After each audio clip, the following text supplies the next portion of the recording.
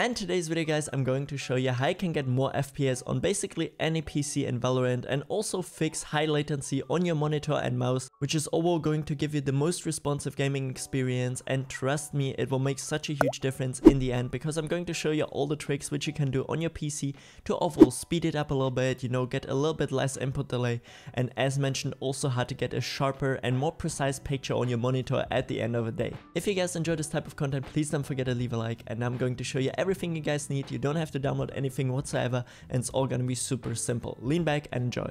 So guys, and now I'm just going to show you a few simple steps which I want you to copy, which are 100% safe in order to boost your FPS in Valorant. And all you guys can do in the first place is go into your Windows search bar and just simply type in msconfig, guys. Just like that here, press enter on it, and then you should already see now the system configuration where we're going to click onto boot.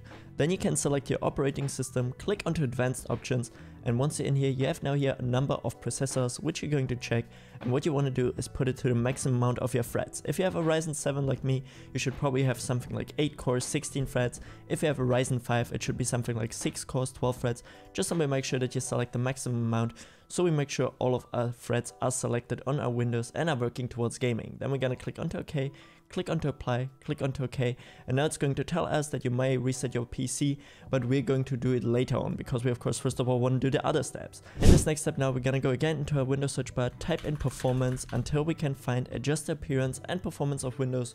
Open it up real quick guys, and you can already see here on my Windows that I have no fancy animations whatsoever. When I move here this window around, you can see it's just like the pure border itself.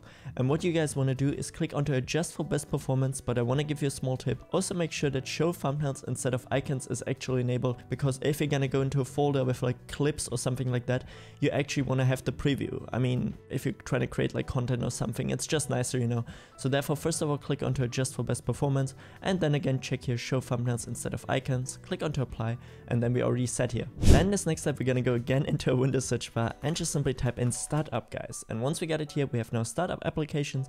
Click onto it, and what I want you to do is go through this whole entire list real quick, figure out for yourself, okay, which of these do I really need while launching my PC. Let's just say as an example that you don't edit like super frequently. You can also completely turn off the Creative Cloud here of Adobe. What you can also do is of course Microsoft Edge. Then we maybe have some other tools here, I don't know, Steam, some stuff like that. Just simply go here real quick through it guys, and make sure that you disable everything which is unnecessary to you.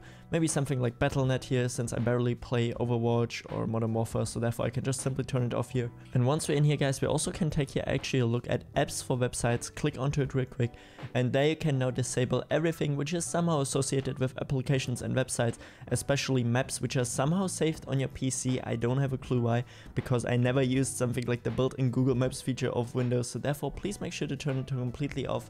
And then we can also go here into apps and features real quick and scroll again through a huge list with a ton of tools which we can maybe even uninstall. Something like Disney Plus, never gonna use it, so therefore I'm uninstalling it, and then just simply go through it and try to delete as many as possible. Then this next step guys, we're gonna again go into a search bar and type in temporary until we can find delete temporary files, system settings. Open it up, and you can see in the first place your local disk C, and this is like the most important one basically, because you most likely have your Windows on there.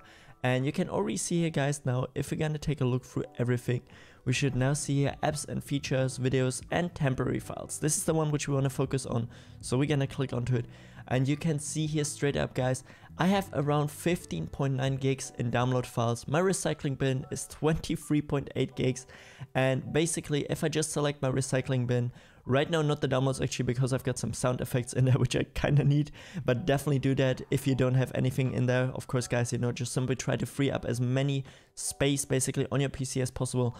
Also here temporary internet files, system error, mini dump files, you don't need those, and delivery optimization files, also super important.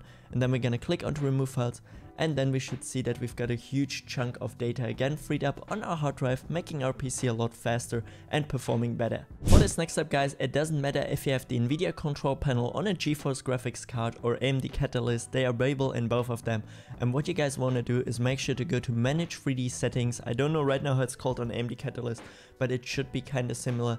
And what you guys want to do is search for the low latency mode. And hear me out here guys, this is basically personal preference, because so many pro players themselves even say that the low latency mode on feels better than on ultra, but some also say that ultra feels better than on. So therefore a quick tip which I have to give you guys is try out first of all on, you know, hop in a game, maybe play like 1 or 2 matches, and if you feel like, hey yo, it doesn't really feel that good, try to switch it maybe over to ultra. And yeah, you have to like find it out for yourself, because this is really personal preference. Some people say that they have more latency on ultra instead of on, but personally I gotta say on works the best way for me, so I'm gonna apply it here, and then probably should be down below here now this apply button which you're going to click, and it's fully applied. And what this low latency mode pretty much does is also in the description. The latency control reduces latency by limiting the number of frames the CPU can prepare before the frames are presented by the GPU. This means overall you're not gonna have screen tearing, and you're not gonna have a corrupted image on your monitor, which is super necessary while competitive gaming, because yeah, you need to see clearly and have the best vision possible. And if you guys enjoyed this video, please don't forget to leave a like and subscribe to my channel. That's what I would say so much. And if you still have any more questions, feel free to ask me them down in the comment section below. I try to answer as many as possible.